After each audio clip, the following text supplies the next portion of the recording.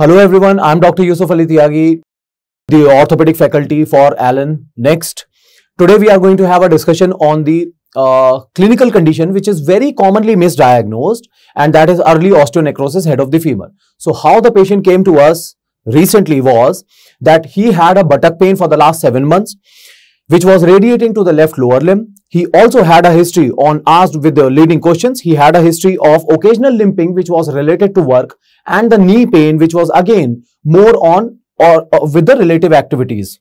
Now, for the last few weeks, for all those complaints, he took medicines. He went for the diagnostic x-rays, he went for the physiotherapy, he took the medicines also, but he was never benefited out of all those conservative methods. That is the reason why examination, that means to touch the patient, is extremely necessary. It is extremely important in order to gain the real or the correct diagnosis. And what eventually was found is, because he had a kind of a history which was relating him to be suffering from the low back ache with the possible nerve compression. So SLR was done and it was found to be normal. The active as well as passive SLR was found to be 90 degrees. The knee reflexes, ankle reflexes, no abnormality. The plantar were found to be flexor, and the power, both extensor as well as flexors, which are very commonly affected in the lower lumbar vertebral nerve compression, were found to be normal. That means everything was normal as far as examination of the lower end of the spine is concerned, or the vertebrae is concerned. So this led us to examine the hip joint also. But in the hip joint, ASIS were equal. That means the level of the ASIS, there was no discrepancy, there was no shortening of the limb, there was no wasting of the limb, and there was no abduction or adduction deformity, because ASIS were found to be equal. They were found to be at the same level.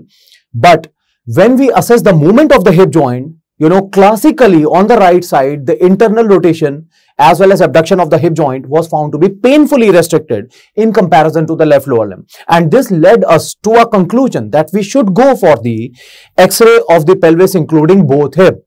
Now, on X-ray of the pelvis including both hip, what we found is that there was relative sclerosis which was present in the head of the femur. Although the joint space was found to be relatively normal, the sphericity of the head of the femur was absolutely normal. It was also not affected. But it gave us an impression that we should go with the sophisticated investigation in order to find out that possibly there could be a possibility of that the patient could be suffering from osteonecrosis head of the femur.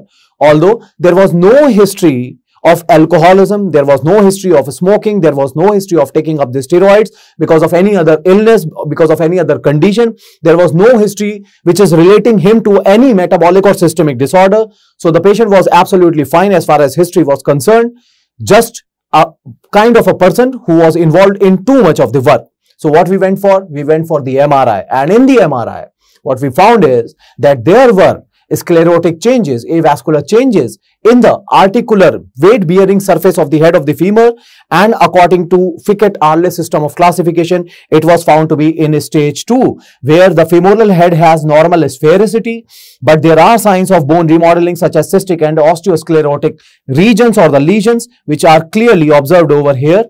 And we concluded that the patient is suffering from osteonecrosis head of the femur in the stage of Fickett-Arley type 2, alright, type 2A, because of the no loss of sphericity. So it was type 2A.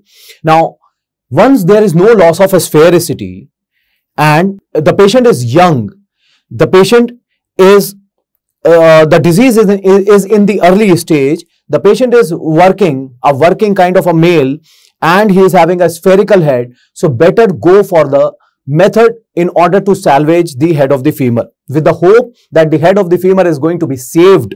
So for that, as far as the plan related to the management was concerned, we switched on to the salvage procedures. Now, in that salvage procedure, what we went for? We went for core decompression with the STRUT fibular grafting. That was the procedure we opted for. So after harvesting the fibula, after preparing the fibula, then we went for the core decompression procedures.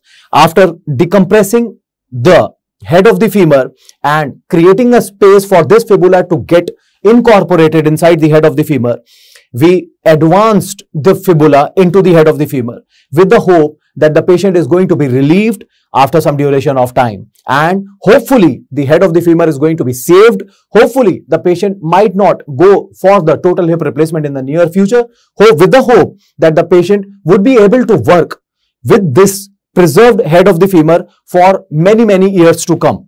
Alright, so what are the catch points over here? What are the lessons which are required to be learned? Always listen to the patient, always try to touch the patient.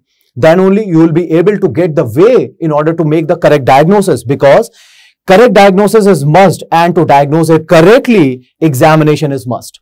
Alright, don't just by listening the patient go with the investigations blindly. And second is, earlier the diagnosis obviously is going to have the better outcome. So hopefully this to some extent would be of help in order for you to learn related to how to manage the patient in your future. Thank you so much.